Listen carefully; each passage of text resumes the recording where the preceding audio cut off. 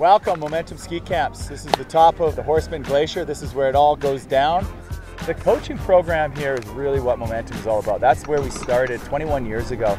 I think all the coaches are absolutely fantastic. One coach may tell you or show you something that you can pick up really easily. Now they all have different styles, a little different style. They can tell you the same thing a different way.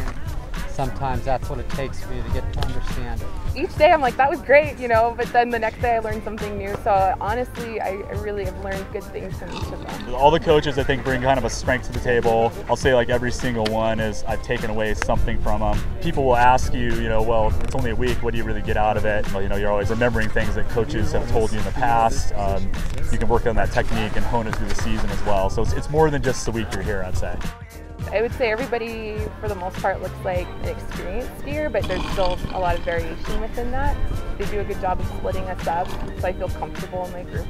What we offer here at Momentum is much more of a luxury package than most ski camps. You fly in from wherever you're coming from, or we pick you up at the airport. We whisk you up to Whistler, drop you in our hotel, which is smack in the center of Whistler Village. Everything's included. You don't have to think of a thing. All your activities are included. Everything we do, from bungee jumping to wakeboarding to paintball, mountain biking, is all included in the camp.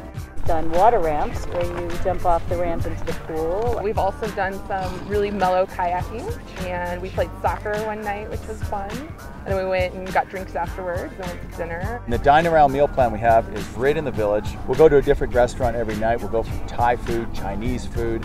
We'll go for steaks at Rick's Grill, places like that that are Whistler favorites that are well known. This is summer camp with alcohol. Yeah, That's what makes it special. Well, I would say you go to some of the best spots in Whistler. And if you've been here multiple times in the past, you go to some of the same spots, some of your favorites, but there's always kind of a new twist in there. You always experience something new.